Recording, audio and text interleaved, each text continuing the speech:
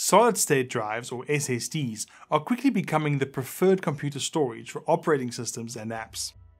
You'll find them in the latest laptops, phones, tablets, and even consoles. Sporting both excellent performance and durability, these drives are making a real splash. But what exactly is an SSD? To understand what makes an SSD different, we need to briefly turn back the clock and look at traditional hard disk drives, or HDDs. Inside an HDD, you'll find one or more spinning disks called platters. Each platter is divided into tracks and sectors.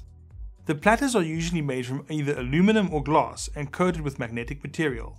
Each platter surface contains billions of individual areas that each represent a single bit of data. This area can be magnetized or demagnetized to represent a 1 or a 0. As the spinning platters move at thousands of revolutions per minute, tiny read-write heads attached to swinging arms float a hair's breadth above the platter to read from or write to the drive. Hard disk drives are incredibly complicated devices with many small, precise, and fragile moving parts. It's a modern marvel that they actually work as well as they do. SSDs have more in common with semiconductor devices like CPUs and RAM than hard disk drives. SSDs and HDDs both act as storage devices, but SSDs work quite differently. Inside a typical SSD, you'll find only computer chips. There's the controller chip, which manages how and where data is stored, but the bulk of an SSD consists of flash memory chips. Modern SSDs use a type of flash memory called NAND flash memory. It's named after one of the types of logic gates that can be made in a microchip. Within NAND memory, there are cells that can hold different electrical charge levels. By measuring the charge level in a memory cell, you can tell whether it represents a 1 or a 0. To change the content of a cell, you simply alter the level of charge inside it. Easy. There are many reasons why SSDs are fast becoming the standard in storage technology. While some early teething troubles kept them out of the mainstream computer world for a while, they're now at the point where we can recommend them to anyone. Even the latest video game consoles now uses SSD technology. These are the key strengths that make an SSD so popular. SSDs are fast. The fastest mechanical hard drive globally, the Seagate Mark II XOS 2X14, can reach sustained transfer rates of 524 MB a second. That's almost as fast as a SATA 3 SSD. But the typical mechanical drive you'll find in computers these days can achieve somewhere between 100 MB a second and 250 MB a second at the high end of the market. Typical M.2 PCIe SSDs, like those found in mid-range laptops, offer 2.5 to 3.5 GB per second. The latest M.2 drives are getting close to 8 GB a second, which is a sheer mind-boggling amount of data. Sequential write speeds are usually a little slower than reads.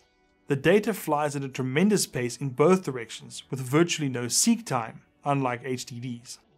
SSDs are about as durable as any other solid-state component, such as a CPU or RAM, but with no moving parts.